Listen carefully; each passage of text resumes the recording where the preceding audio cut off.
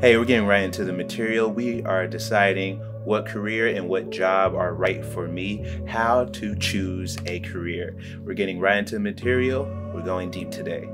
Let's get to the show.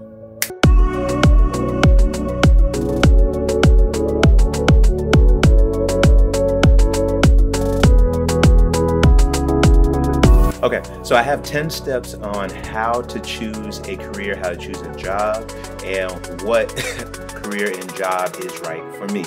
And so it's in order. So let's start with number one, and this is order of importance. Pray, fast, and read your Bible. And so when it comes to our purpose in life, we can find it through revelation.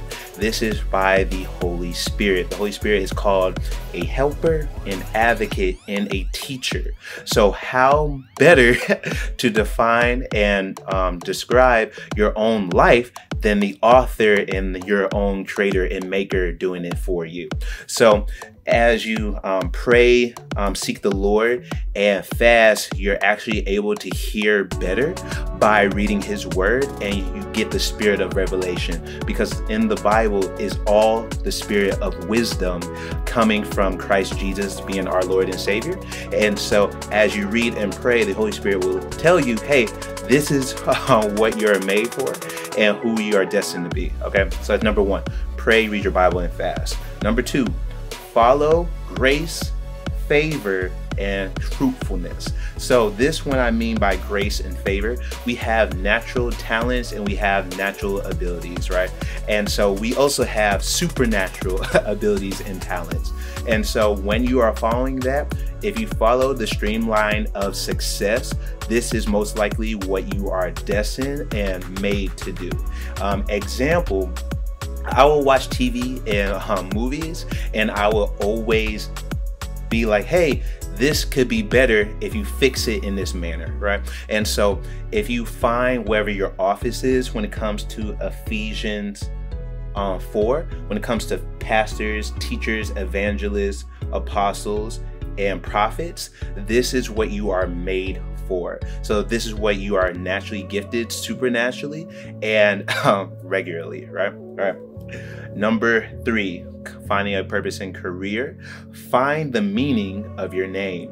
What book is written about you and your life in the text? So this is in searching scriptures, but also searching your own life, all right? So in the Bible, name changes are very important. So you actually have covenant, promise, and testament in your name. So example, my name is Winston. Winston means joy stone. Even before I started my channel, I was doing comedy.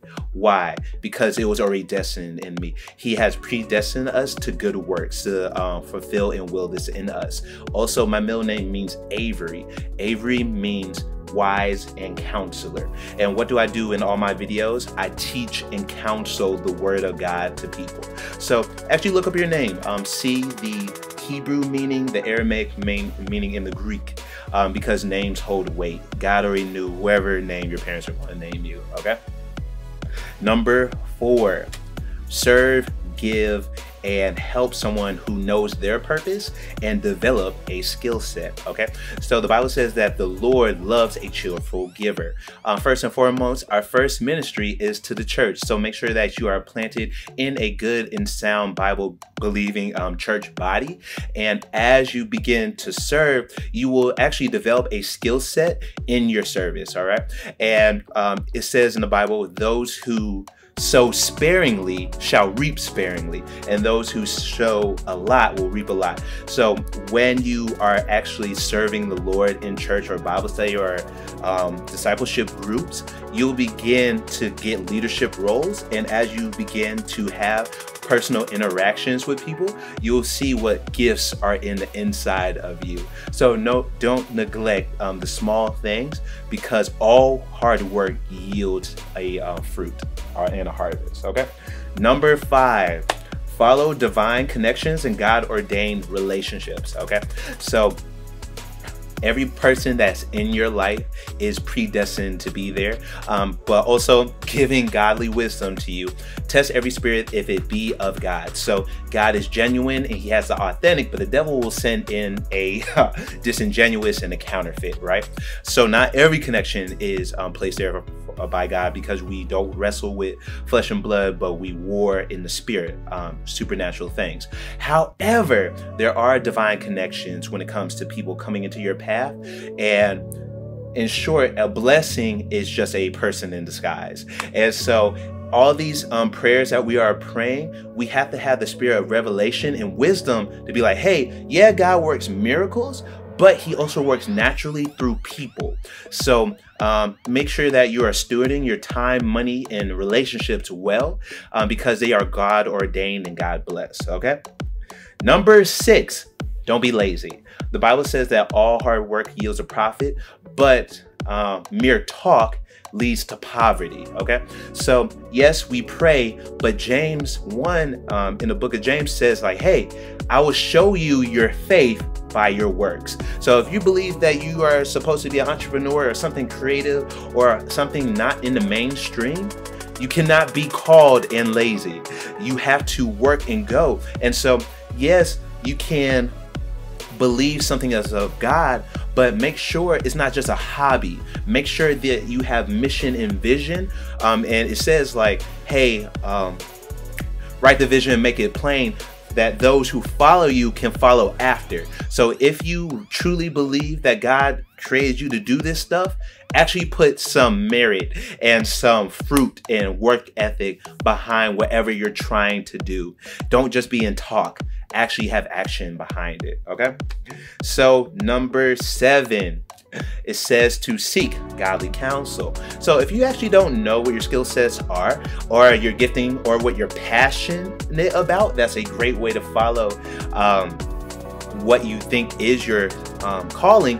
What grieves your heart?